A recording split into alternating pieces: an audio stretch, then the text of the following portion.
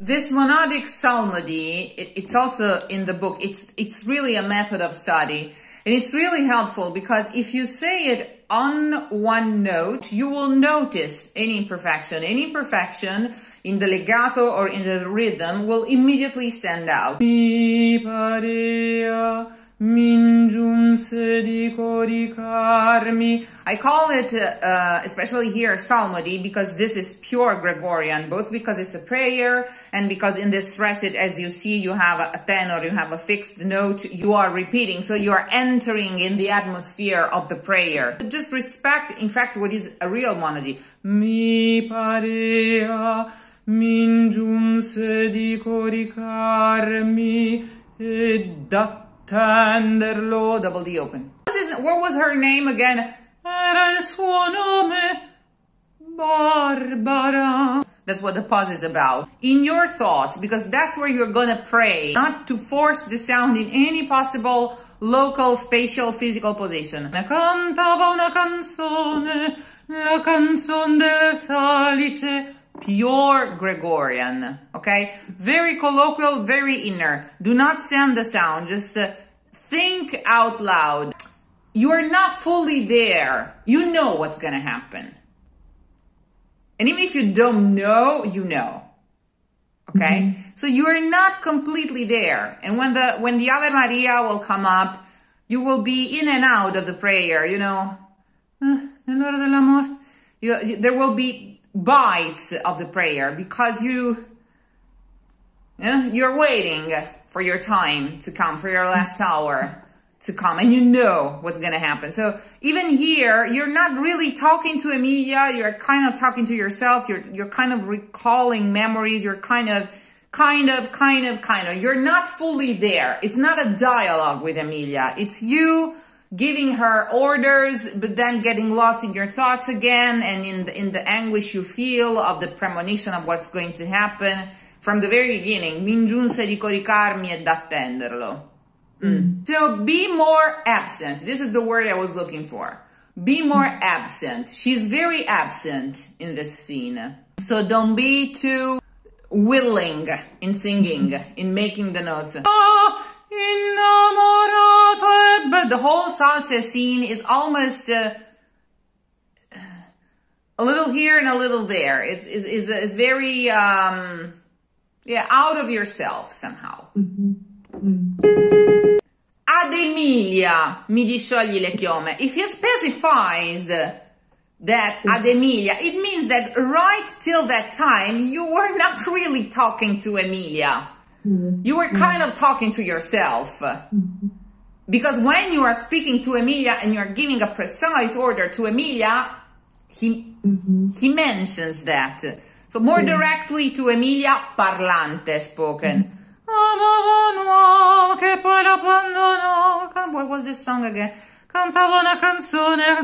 Oh, yeah. Mi lascia dire che io questa sera la memoria piena. When you say io questa sera, that marcate, okay, the meaning you have to give to that marcate is I have no idea, I cannot get that song out of my mind tonight. Io questa sera, ho la memoria piena. That marcate, that staccato where it says marcate, make it out of, because you're speaking to her. Now you're speaking to her. Mi risciogli le chiome, io questa sera. I don't know why, I cannot guess. So, io questa sera ho la memoria piena di questa cantilena. La memoria piena. La memoria in Italian is also the storage of any device, and Desdemona is acting like a device will act when the storage is full. They're not really responding. And then all of a sudden you will speak to her and tell her to do something specific, but then you will just be in your thoughts. But that's the meaning of the marcate. Far away. Far, far, far away. You're back in your mind. Again, there is this far.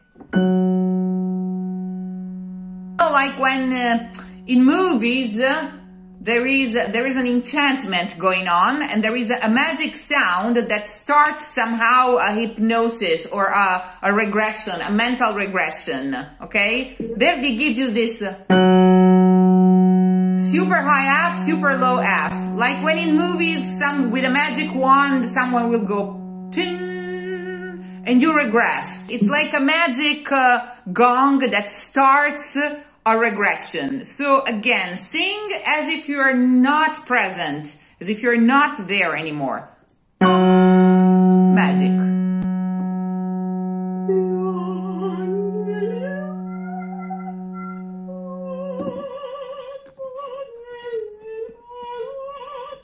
Core interval that you cannot get out of your mind. You go B B B D, and now it's the opposite. D B D B. Io questa sera salce salce. Okay, this is the interval. Io questa sera salce salce salce. It's the same interval reversed. When you mention Io questa sera, you're already singing the interval of the salce, the minor third of the salce, reversed. Io questa sera salce salce salce. And in order to mimic the triple P of the voce lontana, do not withhold the sound. Really let it come back from a remote abscess of your mind.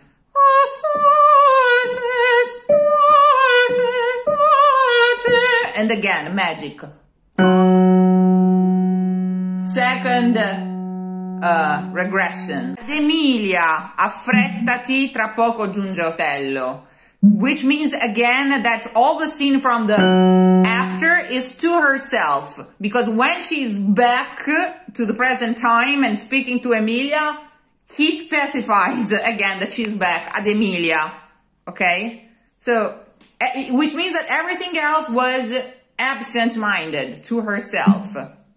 Affrettati, fra poco giunge Otello. Is doubled. Gli occhi suoi piangevano tanto, tanto. That's why I'm talking about a regression. It's a really weird phenomenon that is happening to her. This whole story of Barbara, we don't even know if it's true, if it's false, if she's saying it only to give a hint to Emilia, I'm about to be killed, I know he's going to kill me. It's weird what is happening in this scene. It's not just her telling the story of her, the ancella of her mother. Yes and no. Dramaturgically speaking, it may be a way to ask for help. Don't leave me alone. Emilia Dio. We don't really know why she is telling this scene. It's some sort of, at the same time, regression and premonition of what is going to happen. E gli occhi suoi piangean tanto, tanto da impietosir le rupi. Tanto, comma, tanto marcato. E gli occhi suoi piangean tanto, tanto. As if you had seen her, as if you really remembered, as if it was happening. That's why I'm talking about regression.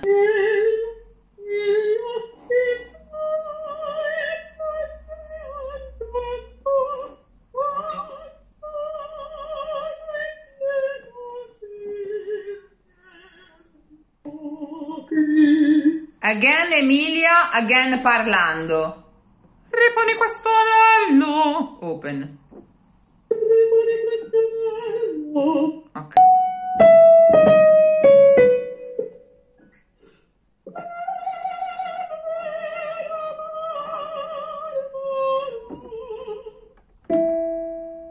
Une alla storia con questo semplice suono finito.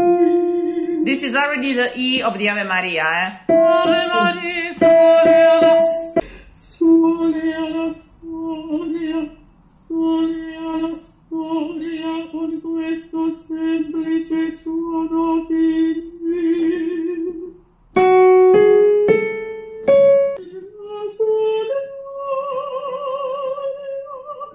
whatsoever. No N. Go from vowel to vowel. Open.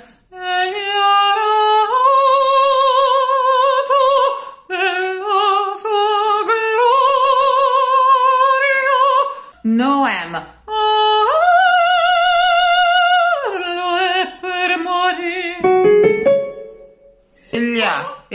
No I, no final I of egli. Eglia, no, Iglia.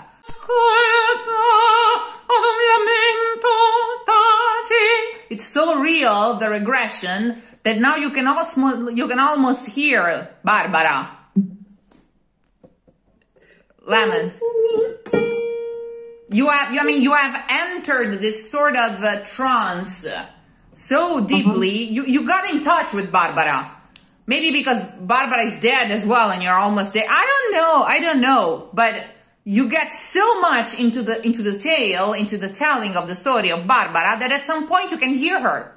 Salce, salce, salce, salte. Ascolta, ad un lamento taci, che batte quella porta. È il vento. Ok, it's the wind. Ok? Come Mardon, double M, le ciglia, è presagio, double P, è presagio, presagio. Sì, è presagio, come Mardon le ciglia, gli occhi suoi piangeano tanto, tanto, tanto, tanto. This is why Barbara is visiting her tonight. Emilia de come Mardon le ciglia, è presagio di pianto, buonanotte. Double M because after Ave there's a comma. Ave, Hail, comma, Mary. Ave Maria, piena di grazia. So every time we say it, there's a double M. Ave Maria, piena, piena di grazia. Eletta, open fra le double spose, open le double virgini, sai, open tu.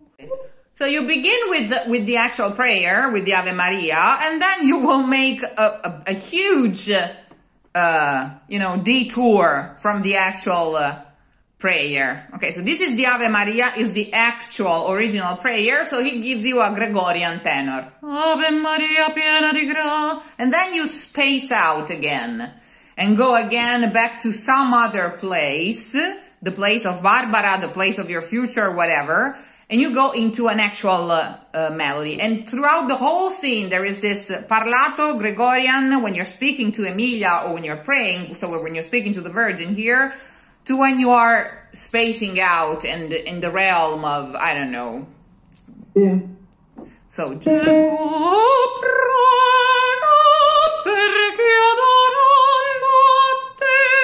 so the prayer must be very colloquial, sottovoce, like when you speak to Emilia. Let's go from Sia benedetto il frutto.